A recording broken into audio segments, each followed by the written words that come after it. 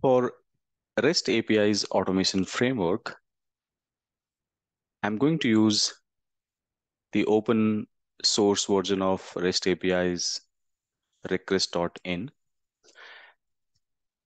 Here we can cover few of the endpoints like create, update, delete, get single user, and get list of users. Now let us move to create a new project. I'm going to create .NET Core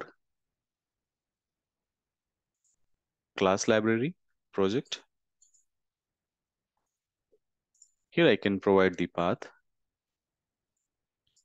and project name. You can follow naming convention as per your convenient.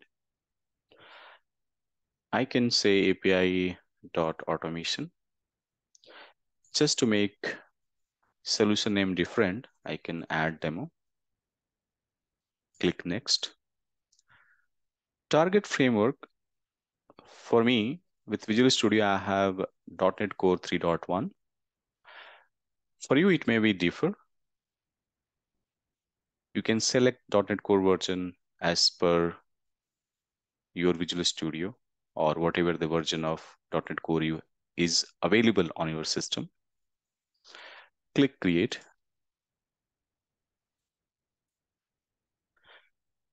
So once it created the project,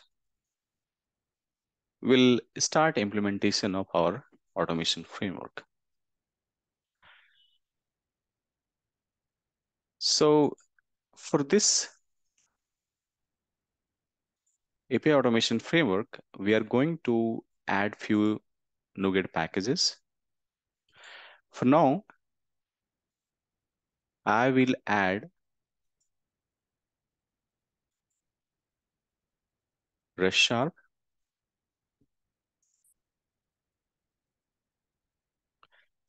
So latest version of RestSharp is 108.0.3, and I can select the project.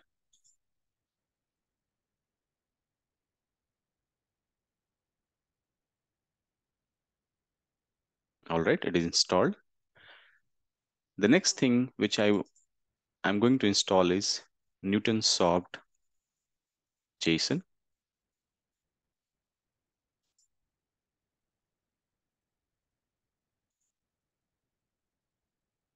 Okay, so for now, these two are required. We'll install other NuGet packages as per our requirement as we progress in the course. Now what I can do, I can delete this project, the class. I'll add a new interface. And I will talk about like why I'm going to add a interface here. I would name it as API client.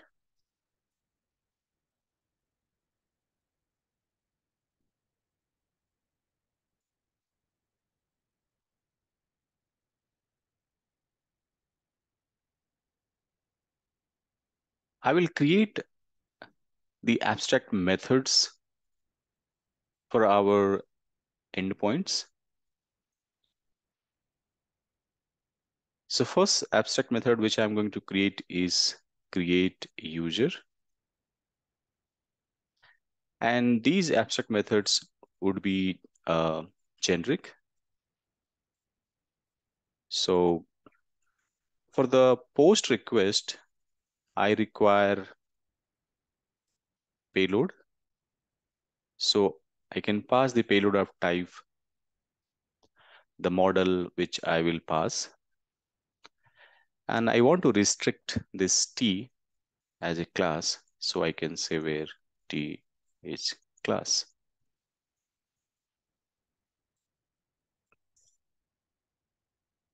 The response type would be a task, REST response. As it is async await implementation,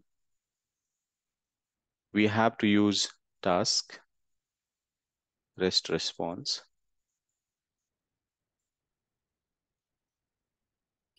and we have to import this,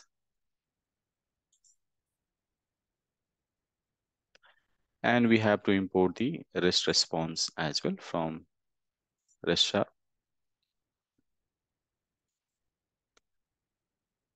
In the similar way, I have to create abstract methods for other APIs.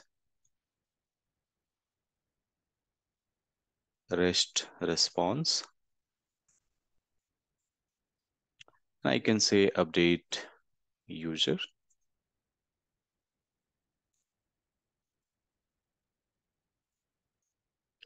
Here I would require payload. To update a user, we need ID as well, right? So in the URI, we have to pass the user ID. So I can pass a parameter here as an ID along with the payload. And again, I can say where T is class.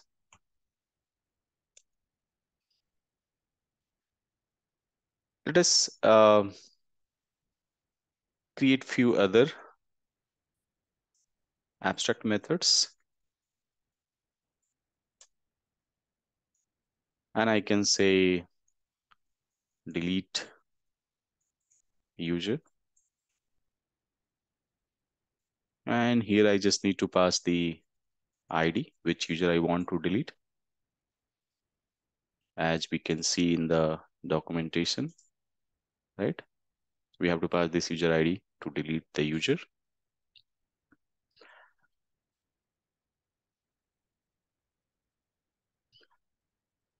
And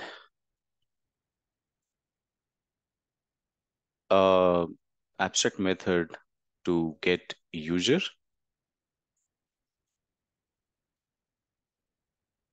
So if you want to get a single user, I need to pass the ID as well, which user I want to get. And from where I get these details, again from the documentation. So here I need to pass the user ID. There is one more list of user get endpoint, which uses this query parameter. So let us include this as well to see like how we can add the query parameters into our request. So let us create a new abstract method, and I can say get list of users.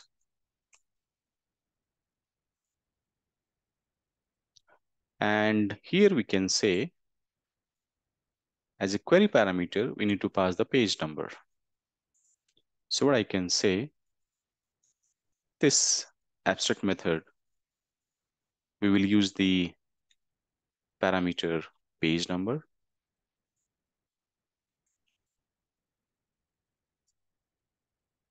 So now we have separated, or I can say created an interface where I have added few abstract methods. Now I'm going to create a API client class where I'll implement this interface.